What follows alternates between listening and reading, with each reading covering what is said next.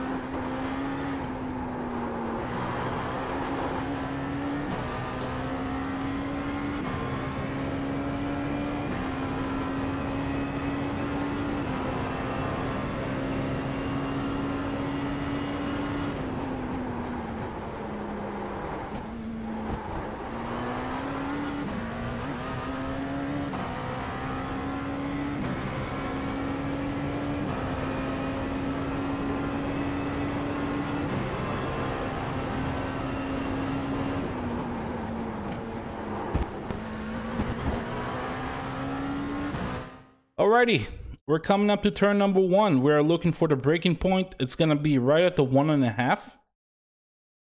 And I'm gonna brake from 4th to 2nd very quickly, around 60%, and then I'm gonna go into trail braking immediately.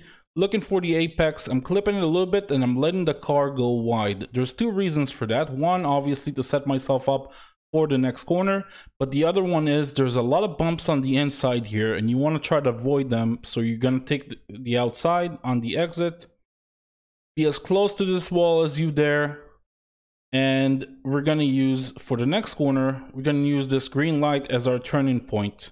Basically, as soon as we reach it, I'm going to start turning the wheel more and more into the corner, and I'm lifting. You cannot take this corner flat out. If you do, I mean, more power to you, but I have no way of taking it flat out. I'm lifting and I'm just maintaining the grip, making sure the back end doesn't step out. The back end really likes to step out on this corner. Hugging the blue line all the way through the wall, and I'm trying to exit the corner when I'm in the middle of the track. Going back to full throttle into 4th gear.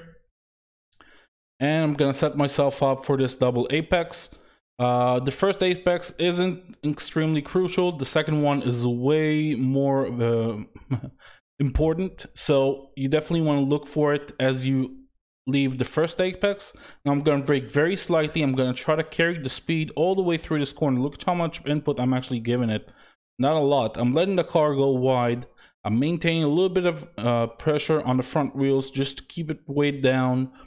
And I'm going to avoid going too wide on this curb here. As you can see, it starts to go downhill after the blue line.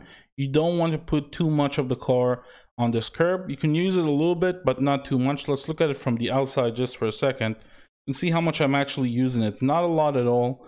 And as soon as I reach it, I'm already going to start turning in hard, still in 2nd gear. And I'm looking for the curb on the inside. There's the blue bump stop. You don't want to touch that. I have slightly. You can, but it's really not recommended. You want to put your front wheel right around here, and you can punch it on the way out. I'm not being too greedy with the throttle here. I'm just maintaining the speed, and I'm going to start to accelerate as soon as I hit it, or right before. I'm going to start accelerating 50%, 60%. And full throttle from this point on, pretty much using all of the track on the outside. As I'm hitting this curb, I want to make sure the car won't get upset, so we're just straightening out the wheel, letting the car go wide, and using all of the road, getting as close to the grass as I can, set myself up for the next corner. Coming up to this corner, you want to sort of clip this apex, beware of the bump stop. And as soon as I hit it, I'm going to start braking. So I'm going to hit it and brake around 50% and move it into trail braking 4th, 3rd, into second gear, and I'm using the curb on the outside to maximize my approach to this apex. Do not, I repeat, do not miss this apex. If you have to take it a little bit slower, it's fine, but this apex is gonna give you a lot of speed if you hit it. If you don't, you might end up in a wall. So, you know, it's either you do it perfectly or you don't do it at all. I'm looking for the apex, second gear, stop trail braking. I'm neutral right now. I'm just looking for it, making sure I hit it. And as soon as I hit it, I'm going to start hitting the throttle a little bit. Still not 100%, 50%, 60%. I'm very linear here because the car can step out very easily. As soon as I see I'm quite safe, I'm going to floor it for, I don't know, maybe a second and a half. And then I'm going to lift again as I turn left. What I'm trying to do is hug the inside here. This blue line is your friend. You really want to get close to it because you want to avoid the wall on the outside. You do want to maximize your approach for the next corner, but the closer you'll be to this blue line, you don't want to cross it. You want to be very close to it. The closer you'll be, the safer you'll be on the exit. Again, going to the blue line is really useful here.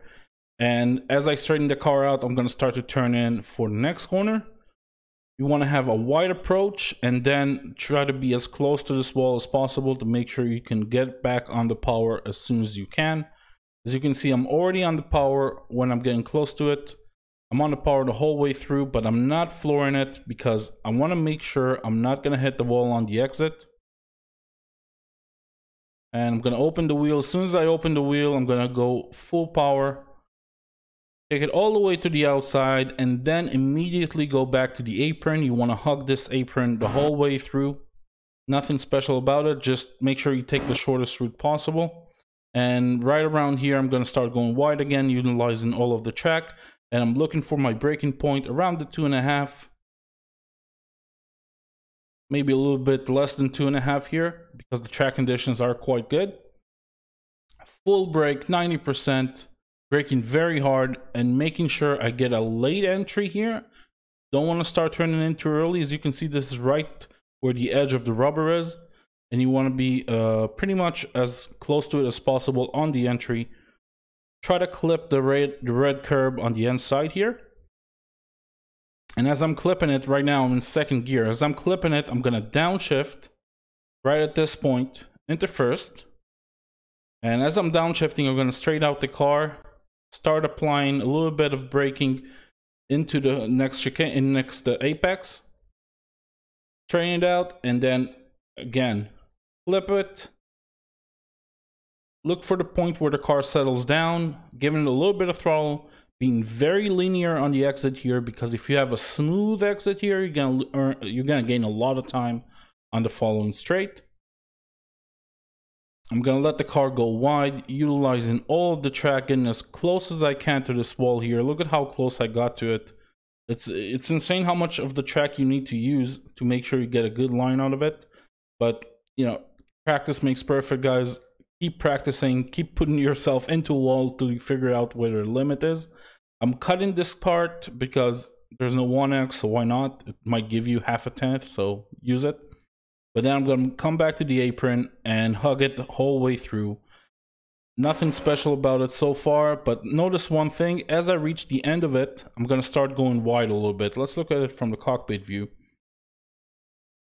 I'm going to let the car go wide, and the reason for that is because I want to set it up for a straight braking point or braking line into the next chicane. Now, I don't have a lot of indications here. I don't really look at anything on the outside, but there's a very clear bump here. As you go over it, that kind of signals me to start braking a little bit after that. So you got the 4 cone here, and I noticed that could be a very good marker for you guys, especially if you use a higher field of view than I am. This is my angle, this is everything I can see, so it's not very convenient for me to look to the right at this point. But if you guys can glance at the 4 cone, you know you need to brake just before it. Braking in a straight line, very hard braking point, 90%, making sure the car is straight all the way into second gear. And you want to clip both curbs here. Definitely don't want to clip them too much, but you do want to clip them. That's going to give you a shorter line and a better acceleration point. flipping the first one, flipping the second one. I'm on around 50% throttle here. Straighten out the wheel, 100%. The back end isn't going to kick out because second gear is very stable with this car because it's so long. And I'm using all of the track to make this lap. Now, I really enjoyed learning this track. I've, in fact, never raced here before. This will give us a 107.833, by the way. It's really going to be similar, as I've said in the beginning, it's going to be very similar to Road Atlanta, where you're going to encounter a lot of traffic. Maintain your tires, guys. This is a very tire-intensive track. And be patient. Don't kill GT3s.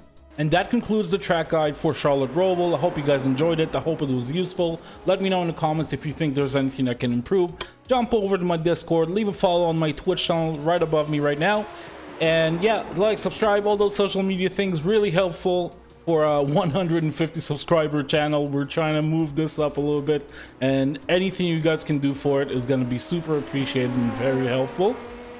That's it. For this time, at least. I'm going to see you guys in the next video. Bye-bye.